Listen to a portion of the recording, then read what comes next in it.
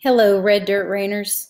I wanted to go through the ordering process for your horse show photos this past weekend and wanted to show you around and clear up a few things that people might have questions about. So hopefully this is helpful to you. But if you're on bxphoto.com, and this is where we are, you're going to select your horse show photos here tab. And then you're going to click your Red Dirt Raining. And it's going to come up and have you open the gallery. When it shows up like this, we're going to hit open gallery, and it's going to want your email address. And this is not for any kind of spam mail or anything like that.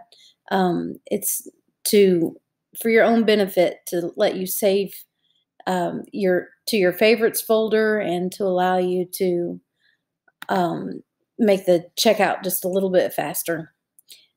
And you can always log back in and everything's still going to be saved in there. So you can come back at another day as well. So when you're in here, everything is done filed by rider name, or should be, and then the horse name after that. So with a few exceptions, here's a couple of people that these are the rider numbers, 109 and 299. If that was your number and you're looking, your photos are probably in here because your name wasn't written on the list, and that's all that I knew to go by. So let's just pick somebody here, for instance, and use for an example. Let's use William here.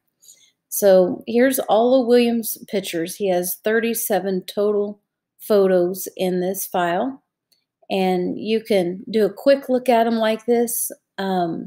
You can go into them individually. You can put them into a favorites file. There already is a favorites file here. So let's just say, for instance, if you want to see them bigger, you can click on it once and go through them just like this, using your arrows, and go forwards or backwards. And let's just say, for instance, that we like this photo.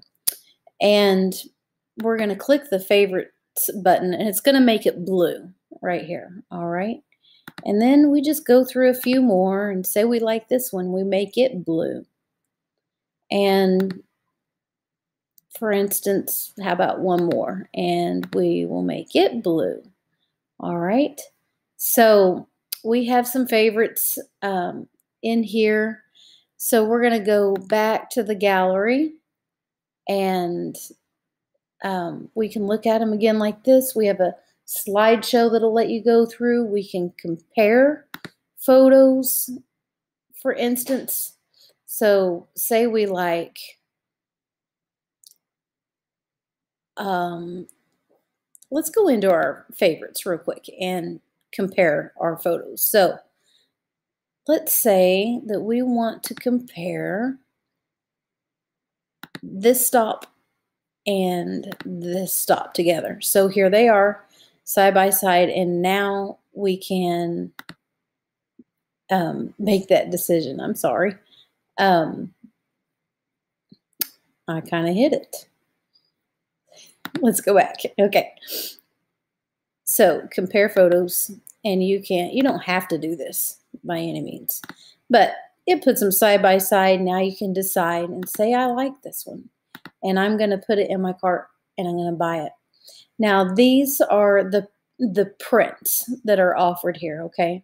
And let me be clear here where it says text on image, and place the comments in the checkout. So if you want it to say 2019 Red Dirt Raining and with the horse's name and whatever class that you either won or placed in or whatever it was. If you want me to write on that, it's about 3 lines that I give you for this, and I can do that, and you can place that in the comments on the checkout, just like it says. This is not a text message to your phone, so just want to be clear on that. Say you want to use it for digital media. I have some options here. You get one full resolution digital file for $75. You can print it, you can use it, you can make a billboard. I don't care what you do with it. So we both share that photo, and I do it up for you. I crop it, fix it, put a name on it. I send you a released photo and you can advertise with it, whatever you want to do. Also, in here, I give you the option of your entire rider file for $145. So all the pictures that I took for the weekend are in here, and you would select this option if you want all of them. Now, when you do this, I do not crop or fix anything. I leave that to you, and you can have at it. And what happens when I send this to you, you are automatically, when you check out, it will let you start downloading these photos. But here's the catch to those. Those are all low resolution photos because I take so many photos during the weekend that there is no way that the system would be able to keep up with all the photos at a full, at a high res file. With so many of them, and you would have a really hard time browsing around on the internet because it would slow everything way down. So what happens is I send you a link by using WeTransfer, and it's going to go straight to your email, and you can download them from there. Every single file, you can download all of them to wherever you want to, or just download them as you go, as you really want to use them. You can email them to other people. I don't care what you do with them. So they are right in here. If what you're looking for is just a quick, low resolution social media file, you can check out and do that immediate download and use it right now. And that is a low res, just exactly the way that I would send it to you. So if you choose that option, just know that you will not be able to print this file right here.